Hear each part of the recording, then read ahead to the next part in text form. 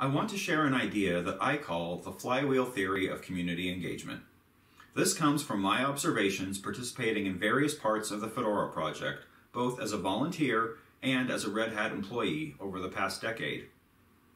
What is a flywheel? In physics, it's a wheel spinning rapidly on a low-friction axis. Simply put, a flywheel is a machine that can store energy and provide a consistent energy output when the input is inconsistent. In a community, a flywheel also provides a consistent energy output. This naturally helps keep teams functioning.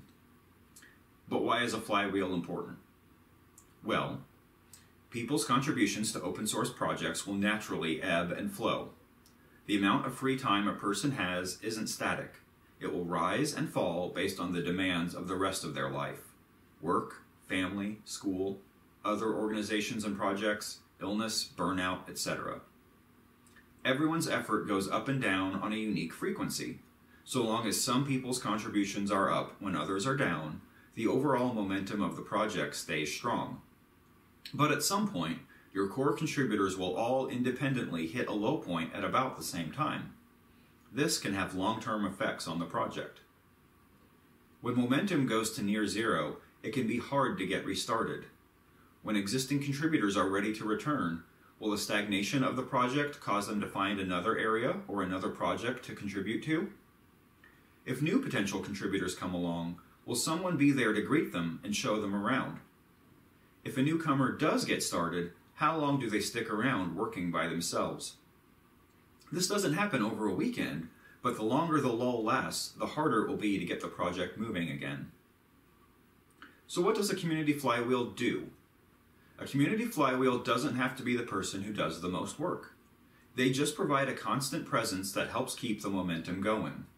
They show that the project is active by welcoming newcomers, keeping up on regular tasks and meetings, and yes, stepping up to do work when there's nobody else around.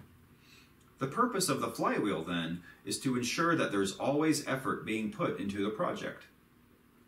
This is important because it helps keep your existing contributors engaged, but even more so because it gives new contributors a reason to join. It is very discouraging to send an introduction note only to be met with silence. Joining an active team is much easier than restarting a dormant team. So having someone be the flywheel in a community can result in much more effort than they put in themselves. It's an investment in the health of a team. Now, I don't have any concrete numbers to apply to this. It's a conceptual model at this point, and frankly, it doesn't always hold. Some teams thrive without an obvious flywheel, and some teams end up reducing to just the flywheel. But in general, it seems to hold up. I suspect that as little as 10% of an FTE, or 4 hours a week, can be enough to help a team keep going as contributors come and go. In Fedora specifically, I found that this often means having a Red Hat employee participating as part of their job duties. Having a paid employee isn't strictly necessary. Any community member can act as this flywheel. And there are people in the Fedora community who are acting as a flywheel in their teams while participating on a completely volunteer basis. But the advantage of having someone be the flywheel as part of their job is that, well, it's part of their job. That means it's easier for them to provide that consistent level of effort. In summary, the flywheel theory says that the long-term sustainability of a community project depends on having someone who can keep the momentum going. This is a contributor who can provide a consistent presence, which ends up being a great effort multiplier.